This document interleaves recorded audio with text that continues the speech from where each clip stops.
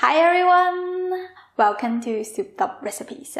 Today I will share a gluten-free dumpling recipe. It's one of my favorite dim sum dishes, Chao Zhou Fen Guo. It has a beautiful transparent skin and a flavorful healthy filling. You're gonna love it. First, let's make the filling. The ingredient list is pretty big. Some of them might be new to you guys.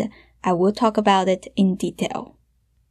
Soak 4 pieces of dried shiitake mushroom with room temperature water 2 hours in advance. Once they are rehydrated, squeeze the water, save the soaking liquid. We will use that later. Slice the mushroom and dice it. This is what we call the Sha Ge. It's also known as Jicama or Mexican turnip. You just remove the skin, dice the meat. It tastes almost like a pear or water chestnut. Sweet, crunchy, and juicy. I bought this in Walmart, so I assume that it should be easy to get. However, if you can't find it, you can use carrot, water chestnut, or daikon radish as a replacement. We only need half of a cup. You can snack on the rest. This is caipu. It is Chao Zhou style preserved daikon radish. You want to get the xian caipu, which is preserved with salt. There is another sweet kind that is preserved with sugar and salt. Don't get that one. This one is diced already, so you just use it as it is. If you get the whole piece like that, you need to dice it. It should be easy to find in most Asian markets. If you cannot get this ingredient, you can use pickled vegetables or 榨菜 as a replacement. Dou Fu Gan is compressed tofu, so it's firm. This one that I get is braised in a spice brine. It's salty and flavorful. There are other kinds of Dou Fu Gan that doesn't have that much flavors, so you might need to adjust the seasonings based on what you use. You can look up the tofu section in your local Asian groceries. You should be able to find it. Same as other ingredients. Finally dice it. This is干虾仁, sun-dried shrimp. The other one is Sha Ge, translated as shrimp skin. They are just sun-dried baby shrimps. They don't have that much meat, so they look like shrimp shells. That's why we named it Sha Ge. I am just showing you 2 options, but you only need one of them. If you use the big one, you need to soak it in water 1 hour in advance and then dice it. Today I will use these baby shrimps. No need to soak or dice.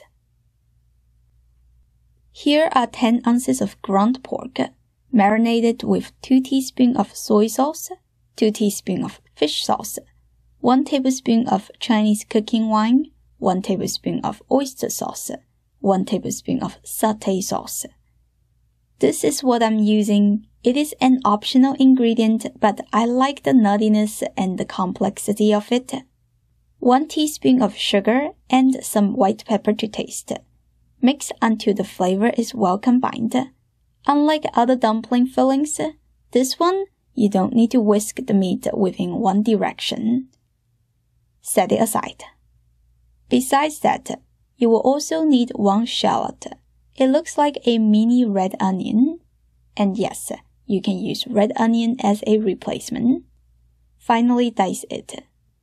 2 cloves of garlic. Smash and dice them as well. Finally, mince 1½ teaspoon of ginger. Set these aromatics aside. Heat your wok. Add some cooking oil along with all the aromatics. Stir for a few seconds. Then add the diced shiitake mushroom, preserved radish, braised tofu, and the sun-dried baby shrimps.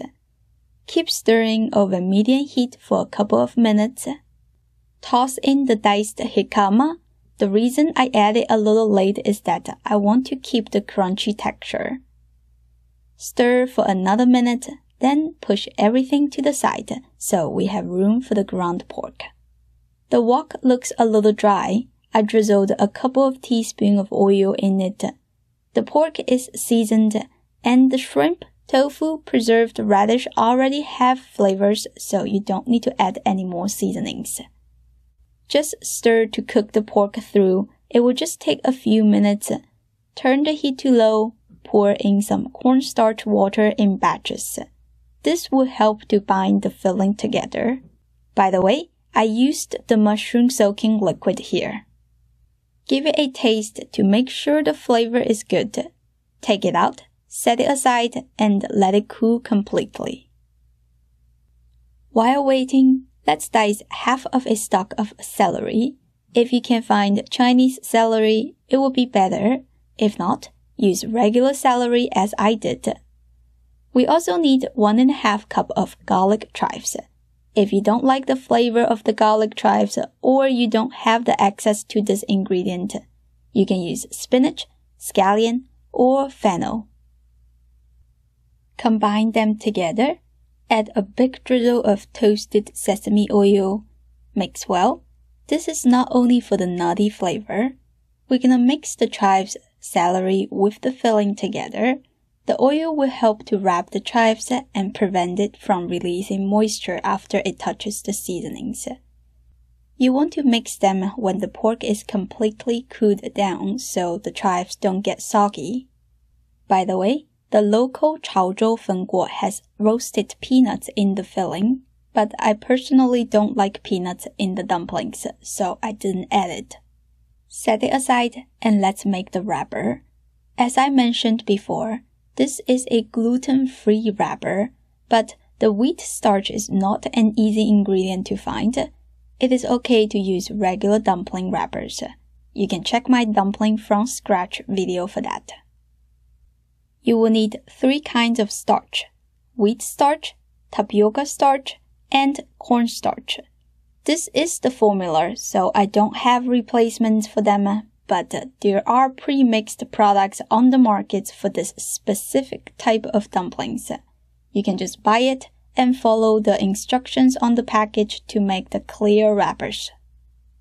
However, I am going to make my own today. You just combine 3 kinds of starch together, stir to mix well. Turn on the flame, add a drizzle of vegetable oil to 300 grams of water. Put on the lid, bring this to a boil. Don't go away because it only takes a minute or 2. If you let it boil for too long, some of the water evaporates. You won't have the correct water-starch ratio. Remove it from the stove immediately, adding 1/3 of the starch mixture. Stir to mix well. Some of the starch will become transparent. Some of the starch will clump up together. Don't worry a thing. Just keep mixing for a minute. Add another 1/3 of the starch. Continue to mix non-stop for a minute. Add the rest of the starch. Keep mixing until everything forms into a non-smooth dough.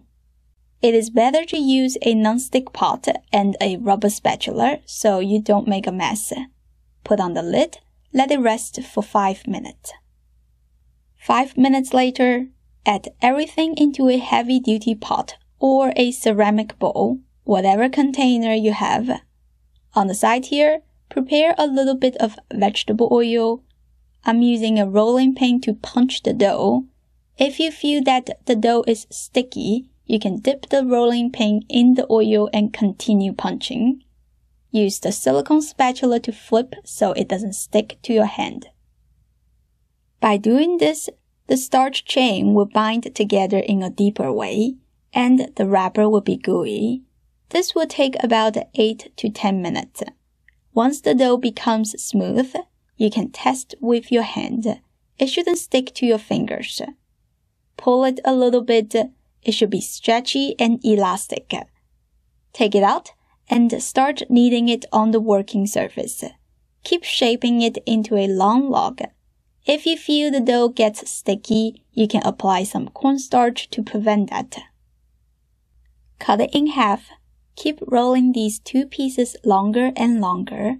The amount that I gave is enough to make 24 dumplings, so we will divide the dough into 24 even pieces. Each piece should be 20 to 22 grams. The cut surface will stick to each other easily, so you have to sprinkle some cornstarch to prevent that. Cover the dough pieces with a plastic wrap so they don't get dry. Sprinkle more flour. Take one piece of the dough, flatten it with your hand. Use the rolling pin to roll it bigger. Once it reaches 3.5 inches in diameter, lift it up and roll the edge all the way around. This way, you can get a wrapper with a thinner edge and a thick middle. Put it away. Continue making the rest.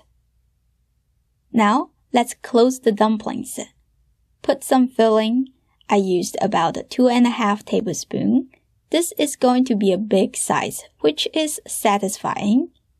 Dip some water to wet the edge all the way around. Carefully fold it in half. Pack it tight. Pinch the edge to close it. Fold the edge like that to make pleats.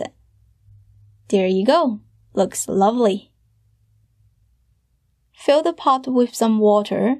Put on the steamer rack. Apply some oil on it so the dumplings don't stick to the rack. Place the dumplings in one by one. Leave some space in between. Oil the second rack. Continue putting the dumplings. Cover them. Turn the heat to high. Once the water starts boiling, let it steam for 10 minutes. The filling is already cooked. You just want to steam the wrappers. 10 minutes later, you can open the lid, but do not touch the dumplings because the wrapper is very vulnerable now. You can't pick it up without breaking them at this moment. Just let it sit there without the lid for a few minutes. The skin gets a little firmer, you can pick it up.